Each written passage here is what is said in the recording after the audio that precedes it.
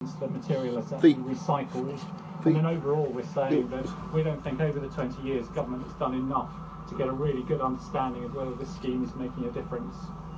Under the existing scheme, more than 7,000 waste phones should be monitored over increasing amounts being sent to countries including Turkey, Malaysia and Poland. But the Environment Agency are being criticised for failing to make enough checks.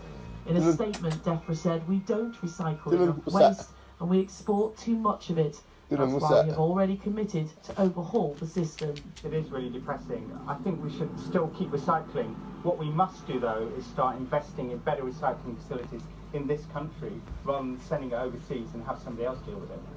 But any future changes won't affect the mountains of plastic already dumped abroad after years of effort and goodwill by people here at home. Miranda Shunker, ITV News. What's this? Police in Toronto say they're not ruling out terrorism after a shooting left 2 people dead and 13 others injured. Witnesses said they heard 20 to 30 shots fired during the shooting last night. The gunman was killed in a shootout with police. Next, it's lunchtime. Turning 40 is a milestone in anyone's life, but for Louise Brown, her birthday this Wednesday has added significance. In 1978, Louise became the first person in the world to be born through IVF. In the 40 years since her birth, millions more babies have been born using the treatment. I'm proud to be the first.